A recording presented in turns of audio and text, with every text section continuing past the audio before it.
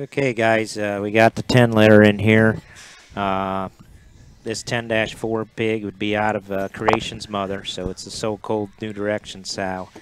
And it's interesting pedigree because we bred that to the rare air boar, and rare air boar Creation on his litter mate. So this one's pretty tight. Now Rock isn't as tight because there's statement day in here, but this is very tight line bred.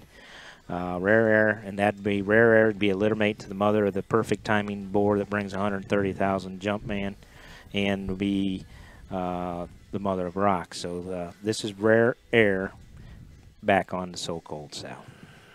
Well, these come in here. We've already viewed a bunch of the red ones of various sizes, and I just sit here and I'm just shaking my head. I mean, trying to put together an upper end or short list or what have you. I mean, you start where you want to, you end where you want to. These hogs are all built exactly the same.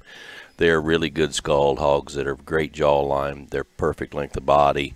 Depending upon type and kind, whether you're wanting one that's thicker, stouter, heavier structured, and feed him a different way than you would a green or skinnier one, that's up to you. You guys pick the ones. But, man, I mean, the build, the proportions, the correctness, indicators, everything is still there. And again, I mean, there's so many different directions to go. That's just a good pig that has a good skull, right length of body, very good build.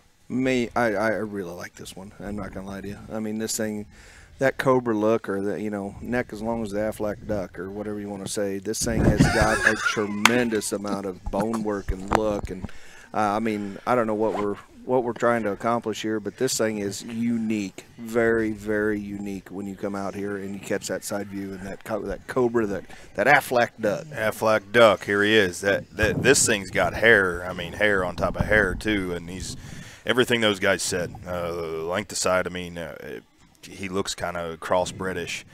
The only thing that these Durocs can't do probably is maybe like win the expo. Other than that, hey, you're in the market for state fair, or even summer type. Yeah, I mean, they're probably not big enough for the expo, but I wouldn't rule anything out. It's just an incredible set from a skeletal standpoint. Zero question marks. Yep. And like Jim had said, you asked for a short list. There's really not one. Yeah, it's probably going to hinder their value individually because there's so many of them. That are worth feeding. Yeah, the opportunities for people to pick and choose. Yeah, right. There's not three. I swear to you, there's not just three of them. It's a very nice set of red males, and this one maybe takes the cake. Maybe. I don't know. Maybe does today, but you pick them how you like them. There's a bunch of them. That's a unique pedigree, and boar guys out there, and we've sold a few red boars out here recently. Wow. And that's an interesting pedigree. Rare Air is not with us any longer. We lost him. And we bred him particular to this sow and make unique pigs to line it up even more one last time. And she's not your also sow either, I don't believe. No, and she still lays down, has 10, 12 pigs and every time. And recently just had the two boars there at Platt's, Deadliest Catch, and the other boar this fall that brought 25,000 and 15,000 on studs. So I mean, she's still doing it, and the mission boar at Platt's, the off-season boar. So here it is for you. Guesswork's gone. 10-4 Rare Air on the So Cold.